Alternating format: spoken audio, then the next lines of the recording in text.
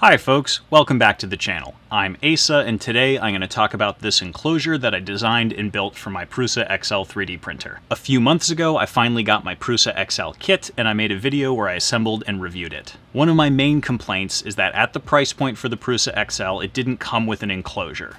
I set out to remedy this, so I designed and built my own. In this video, I'll talk a little bit about my design process, and I'll do an overview of the build. Now, since starting this project a few months ago, Prusa has released their own enclosure kit, and to be perfectly honest, if I was going to do this all again, I'd probably just buy their kit.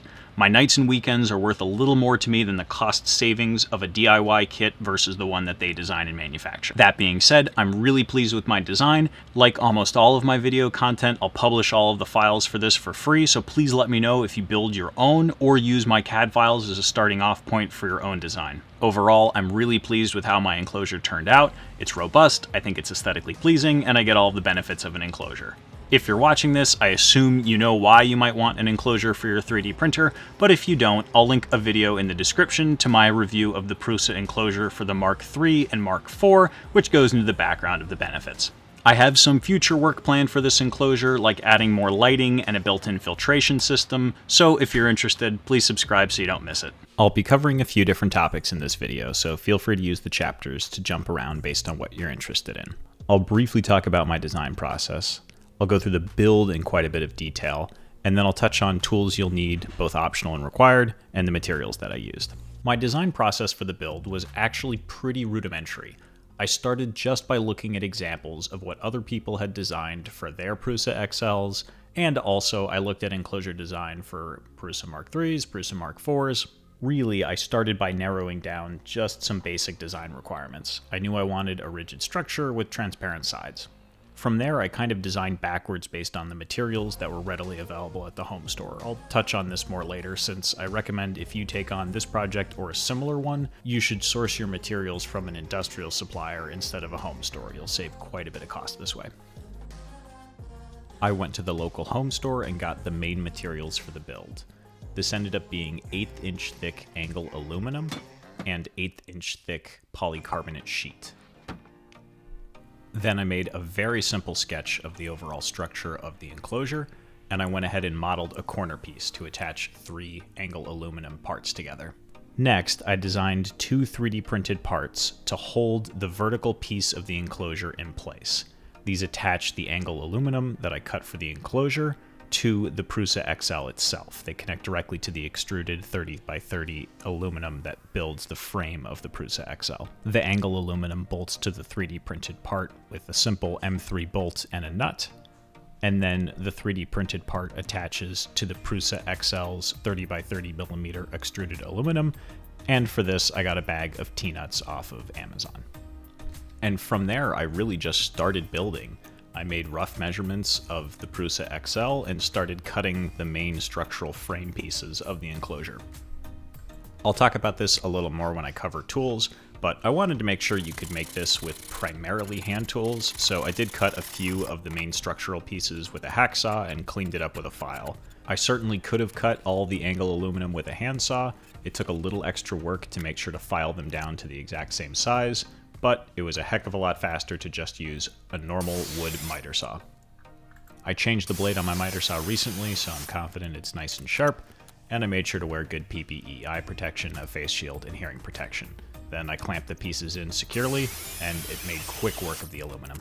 And after the miter saw, I still cleaned up all the cuts with a hand file. I continued the build by bolting the 3D printed parts to the frame of the Prusa XL and attaching the vertical extruded aluminum. At this point, I was just attaching everything with clamps. I hadn't drilled holes in the angle aluminum yet. I was just placing angled aluminum in place, clamping it, measuring, and making sure I had good fits. I worked around the enclosure, cutting angle aluminum and clamping it in place. I also 3D printed the corner pieces so that I could attach them together, once again with clamps for now. After everything was assembled and clamped together, I worked around the enclosure, around each joint, and marked where I needed to drill the holes just by scoring the surface with a drill bit. I either turned the drill bit with my fingers to mark it, or powered it with the drill itself for a few turns, just to mark the positions. Once I marked out where all of the holes needed to be drilled, I disassembled basically everything and used a center punch so later I would get good drilled holes. I drilled a few of these holes with a hand drill just to prove that it could be done, and then I used my drill press to speed things up. The process was easy.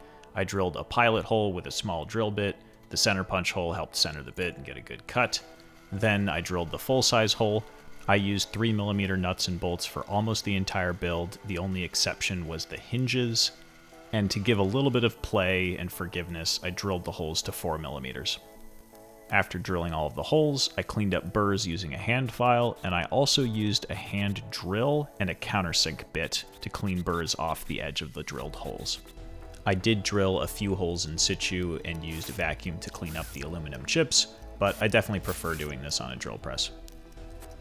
Then I designed 2 more 3D printed parts. The purpose once again was to connect the angle aluminum to the extruded aluminum of the Prusa XL body. Once again, these parts use an M3 nut and a bolt to connect to the aluminum of the enclosure, and then they use an M3 bolt and a T-nut to connect to the Prusa XL itself. Once again, I used a drill bit to mark the location of the center of the holes I wanted to drill.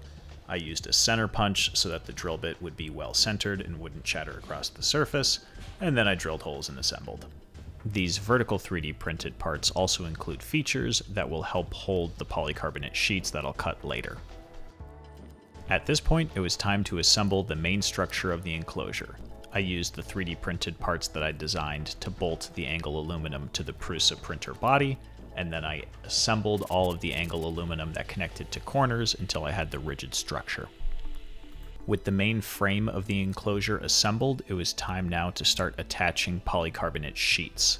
The way I did this was by designing clips. They connect around the corner of the angle aluminum. So you have to drill a hole right at the 90-degree point, which is a little challenging.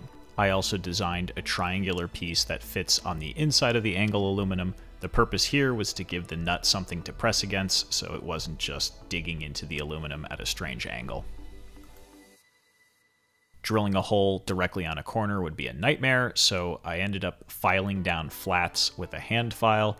Then on the flat area, I could use a center punch, and the center punch will help hold the drill bit in place while I get a good clean hole drilled. Again, I used a hand drill just to prove that I could. It worked fine, but the drill press is much faster, so that's how I did the majority of my holes on the corners of the angle aluminum.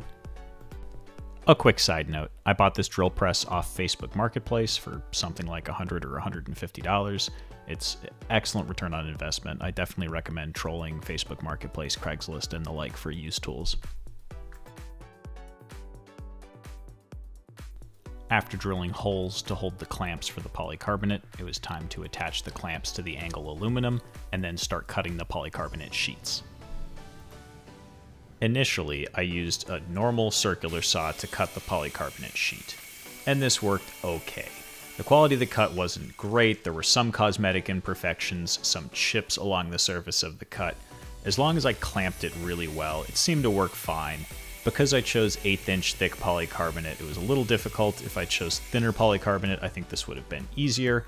Ultimately, I decided I wanted better quality out of my cuts, and it turned out a track saw was the right tool for the job. This was my first time using a track saw, and it was great. I don't own one, but I was able to borrow this one from a friend, and it has 2 key features. First is the track itself. It helped hold the polycarbonate in place and obviously get really nice straight cuts. The second critical thing is variable speed. I was able to slow down the rotational speed of the track saw so it cuts the plastic nice and slow. This led to really good quality. I was really pleased with the edges of the cuts. And as a reminder, wear your PPE. I definitely don't want to be inhaling the fine plastic particulate that this is generating while cutting, so I used one of those half-face respirator masks. After each cut, I did a test fit, and in a couple of instances, I needed to remove a little bit of extra material to make it fit nicely and flush. It was also easy to use the track saw to cut very small amounts of material. It would happily do just half the thickness of the blade to knock off a few millimeters. I built in all the polycarbonate panels, did a final fit check, and then it was time to move on to the door. For this, I found an enclosure hinge design on printables. Thanks chking for that, or chking. For the hinges, I marked roughly where I wanted them to go, used a center punch, and drilled them out slightly oversized so there'd be a little variability so I could move the hinges around and fine-tune the position of the doors. Interestingly enough, the only holes I needed to drill in the polycarbonate are the holes to attach the hinges to the doors. After mounting the hinges to the aluminum, I held the doors in place and marked where those holes needed to go, drilled them, and bolted it together. I also made small spacers out of leftover polycarbonate to offset the hinges from the aluminum. To finish up the doors, I attached strips of U-channel aluminum. This was thinner 16th inch channel aluminum. This was mostly cosmetic and to give the fingers something to grab in place of a handle. And I simply used double-sided tape to secure these in place. Another side note, this isn't sponsored, but here I'm using Scotch Mount Indoor-Outdoor Extreme Maximum Strength Multi-Surface double-sided tape. This stuff is remarkably good. I moved the control panel over to the side and simply attached it to the extruded aluminum of the Prusa XL body. I might come up with a more elegant solution for this later, but this was something quick and dirty. The obvious best part of the build was removing the film that's on the polycarbonate to protect the surface. This is deeply satisfying. And that's about it for assembly and build. This ended up taking me a couple of days, spread across a couple of weekends, spread across a couple of months. Like I said earlier, if I had to do it all again, I'd probably just order one from Prusa to save myself the hassle, but I already made it this far, so I figured I'd finish it, upload this video, and release all the files. This would be slightly cheaper to do than to buy the Prusa Enclosure, though an important consideration there is, in addition to the time this takes, you'll need access to quite some tools. So far, I've done a number of prints, mostly in PLA and PETG, but also a few in ASA. The Enclosure's doing well. It keeps the chamber temperature high, which is nice. I've had no issues with the ASA prints. But something I'll mention is that I've seen posts on Reddit with people complaining about the temperature of the boards. In my case, my printer's in my basement, so it's kept nice and cool. I haven't had any issue with the board temperatures, but I'll pay attention, and if I need to, I can add a fan in the back of the printer to keep the board temperatures down. I'll also pay attention to the printed parts that are used in building the Prusa XL itself, make sure I'm not seeing any lifetime issues there. The parts that I designed and printed for the Enclosure I made out of ASA, so I'm not concerned with longevity of those parts.